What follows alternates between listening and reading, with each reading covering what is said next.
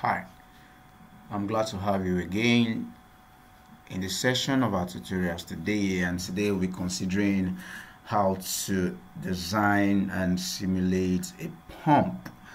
Okay, so let's start with opening our simulation case.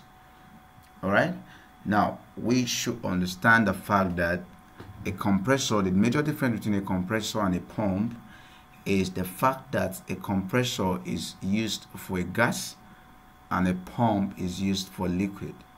Both are used for increasing the pressure, but compressors for gas and pump is for liquid. So if you must pump a fluid, okay, it must be in the liquid phase. So let's check out our streams and not the one that exists in the liquid phase. Stream 2 is in the gas phase. Okay, stream 3 is in liquid phase. So we will be pumping stream 3. Okay, so stream 3, the vapor phase fraction for stream 3 is 0, meaning that this particular feed exists in the liquid phase. All right, so all I need to do is to get a pump. This is a pump. Drop it, open the pump. Okay, so it requires a feed stream, so stream 3, outlet stream, let's say stream 4. Okay, and energy stream, let's say you can call it pump HP or PHP. Okay, that's pump horsepower.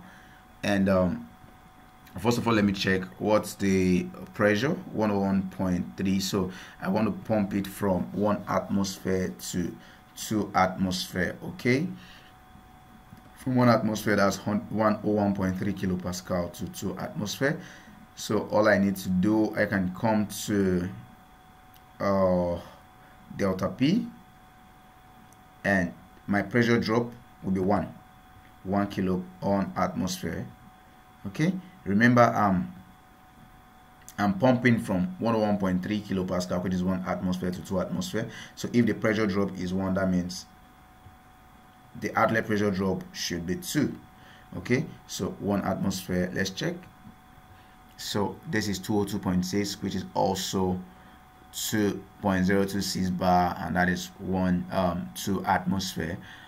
Okay, so that is one way of doing that. Or you can come over to the worksheet. Under stream 4, you type 2 atmosphere. Okay, 2 atmosphere, you come back to design, it will also give you the same thing. So that's how to simulate your pump. And this is a pump duty, 2.53576 kilowatts. Okay, that's 3.401 HP for the power. And what again do I need to show you? What do I need to show you again? Okay, so under performance, this is where you see your pressure head, velocity head, and your total power. Okay, so that's majorly all about pump design. So I've not taught you how to name your unit operations or how to change names. So from here, instead of P100, you can give it a name, pump 1. That's if you have series of pumps, or you can just call it pump, depending on how you want to name it. Just give it a name. So you close this. Once you close this, you will see this as pump. Okay, so it has been named as pump. So the essence of naming your unit operation and your stream, giving it a specific name instead of using 1, 2, 3, P100, is the fact that in a particular process design, you might have you might have a lot of pumps, not just 1 or 2. You might have close to 5 pumps or 6 pumps, and you have P100, P101, P102. You can just give it specific names that will help you to track it and make it look neat. Then also for your stream, instead of naming it stream 1, stream 2, stream 3, stream 4, you can easily come to the worksheet and change this name from stream 1 to maybe gas 1, gas 2, gas 3, because you might have gas and you might have liquid streams, you might have water. So instead of naming 1, 2, 3, give a specific name that will tell you that this is the particular stream you're looking for at any point in time. And especially when you want to print your data sheet, it will be explicit. Everyone that sees it to know, okay, that this particular stream is either water, gas stream, or stream that is coming out from this particular unit operation, or a stream that is going to this unit operation. So that's the essence of giving your stream or your unit operation a specific name. Okay, with this, okay, fine. When you just put your cursor around this object, inspect this, you see that the heat flow is 9129 kilojoule per hour and the power is 2.536 kilowatts. All right, when you convert to horsepower, it's about 3.041 horsepower. So that's basically how to simulate your pump. It's as simple as that. There is no two ways about it.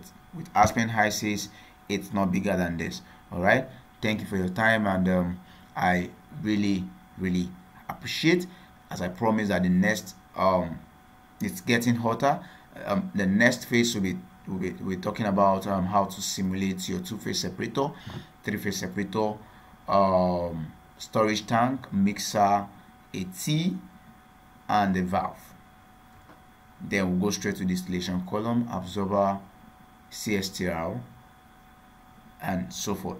All right, so thank you for another time with me, and you'll be seeing the next video in a short while. Thank you.